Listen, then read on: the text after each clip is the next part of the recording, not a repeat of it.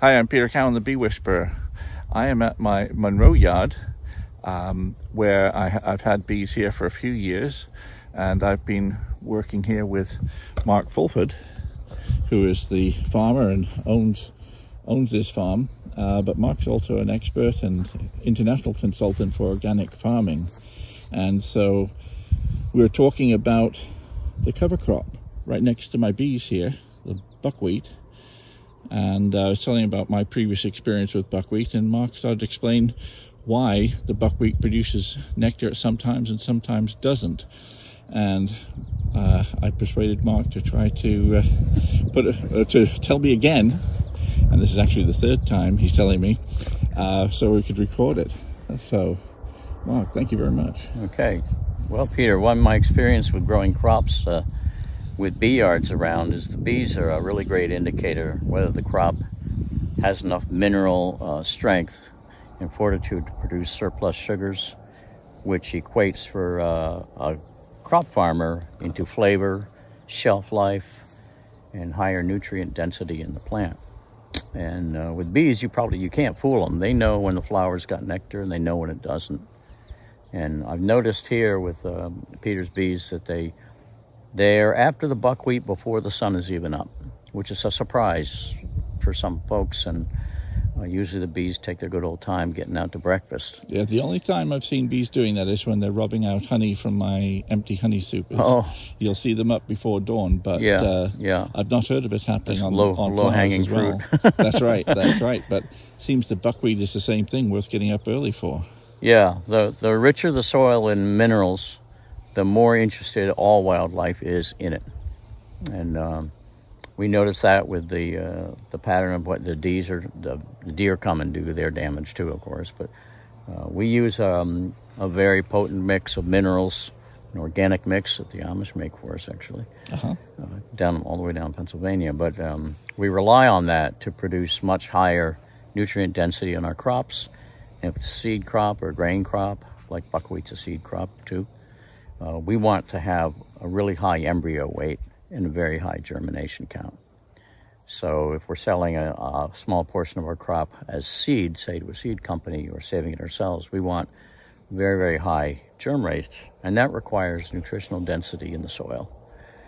And this is a classic example of the bees know it, and the quality of our plants, even though this is a very droughty year right now. The buckwheat's strong, good colored, even though it's not wilting, and it wasn't fed nitrogen. Right, yeah, so I'd had bees in buckwheat before, maybe 50 acres of buckwheat, and I had 40 hives in there, and I had always assumed that for some reason they'd produced no honey, and I'd assumed it was because of the heat. But you're telling me that in particular, the phosphorus and the calcium probably played a part. A big part. If a farmer relies on nitrogen and potassium, or uses a type of phosphorus that locks up in the soil, which it tends to do anyway, the plant has very poor uptake. And phosphorus and calcium in particular are sugar makers in all crops. And motivating them in the plant requires a little bit more thinking through. And you can apply it in the soil as a dry form, or you can also foliar spray a crop with those elements if you have a good formula that can be taken up by the leaf. But we notice if we leave the minerals out, particularly plant available or organic sources of phosphorus, and it's not a lot, it's just the right kind, then we have successes that we can't attribute to anything else. And woe on us if we forget to amend with our broad spectrum minerals, because then we do a lot of work for nothing. Right. So we're always learning. We notice our grain growers, even people who probably produce legumes or clovers or whatever, if they skip nutrition in the soil, they pay the price. The plant can only do so much. And if the lowest denominator is 1 or 2 elements or minerals, that affects the entire crop for the season. Now, can you tell me what we're doing in this field here in particular, and why you're doing this? So you've got rows of pumpkins down here? Yeah, there's pumpkins and, well, pretty much buried in the buckwheat right now is some of the smaller plants. But as the buckwheat passes, which will be fairly quickly, the squashes and pumpkins will reach out over top of the buckwheat crop and vine, sort of conquer the field, so to speak. But we won't just stop with the buckwheat. When it goes past, we'll allow it to go to seed. Most people would say, oh, you have to plow it down because you don't want it to become a weed next year. And we want the buckwheat to regenerate every year if possible. It's a very easy plant for us to mow or move or weed whack out of the way, but while it's giving us something, we'll always let it have its way. So we might follow the buckwheat with another oilseed crop that tends to produce a very high nectar value way into November, and that would be Brassica juncea, which is an oilseed mustard from India. And it's a soil builder like buckwheat. Neither one of them fixes nitrogen, but they're a good companion plant to open the way for clovers. In this case, it might be oilseed mustard, Dutch white clover, bell beans, and winter wheat. So that sounds complicated, but we're interested in having our all aspects of the farm do double duty, serve more than one purpose at a time. Mm-hmm. So if it's helping the bees, which helps our orchard and a lot of our crops dramatically, then it's gonna help everything all the way around. Absolutely. And crops like this at this time are closing up the gap when we would normally have a dearth. The goldenrod, although some's in flower, is not producing much nectar yet, and a lot of the normal clover, white clover, has pretty much stopped producing nectar. Yeah. So this sort of fills the gap very nicely. We're also undertaking a planting this year of sainfoin, which people in the Northeast are not used to thinking about. The sainfoin is one of the highest nectar producing crops in the upper West states. And it happens to do very, very well in Maine. And it doesn't take a lot of fertility, doesn't want any nitrogen because it's a legume. And it's a perennial, may reach 3-4 feet on a good year. Has a pink flower. Everything loves it. All livestock and all bees love it. And that would be probably top of the icing on the cake to have a sainfoin crop planted now with a little water, like some calcium, and then have it in bloom at the time when we most need an extra midsummer push of nectar. It can take a lot of drought. Right. So and we're getting more and more of that these days. Yeah. So I like working multiple nectar producing crops into our farm system because they're always doing something for our soil while they're doing something for the bees. Right. And you say you are planting sainfoin this year? Yeah.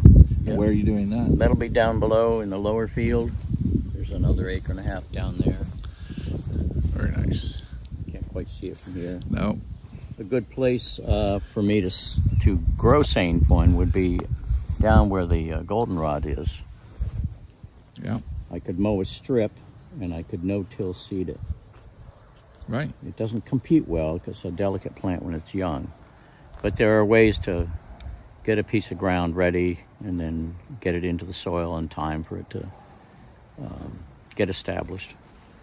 It does fix a lot of nitrogen, and I mean that would be a fairly dramatic plant to have in patches in with the goldenrod. Very nice. Yeah.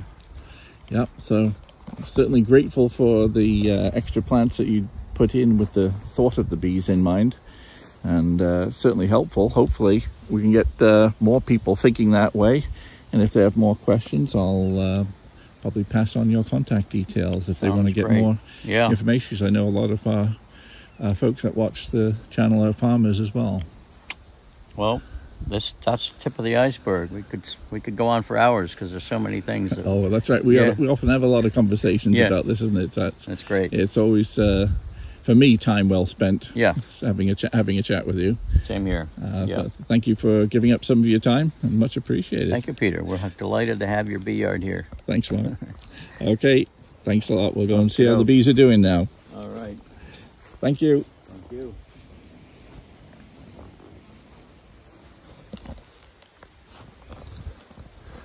So, this yard, I came here to do some mite treatments, but I got an unexpected benefit of having a chat with Mark. That is really good. I saw he'd planted buckwheat here, and having a look, and didn't see as much activity as I'd hoped to. I thought I was here just before they would have stopped foraging, but it seems they start foraging way earlier than I ever anticipated. Even before dawn, they're on the buckwheat. The first thing he said to me when I pulled in, he said, they have been so busy. So I'm looking forward to having a quick look. Now, these hives were only small. Like several of my other yards, they were only nukes the end of June. And so they've only had this month of July to build up. And up till now, I've been just thinking, well, I'll just get them up to winter size by the end of the year. But there's a few things going on that maybe it'll go faster than that. So we'll have a look, and I'll see how the bees are doing. Maybe they won't need any feeding with all this buckwheat around. This patch here isn't that big, but he's got another patch coming in just beyond the fields over there as well. And that same point sounds very exciting. Let's have a look.